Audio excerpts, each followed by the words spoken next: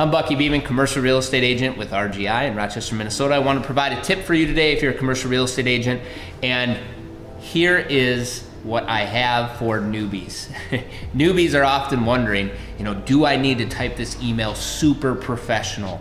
Do I need to send this text with a lot of details? You're not any longer texting your friends where you're sending emojis, you're texting clients.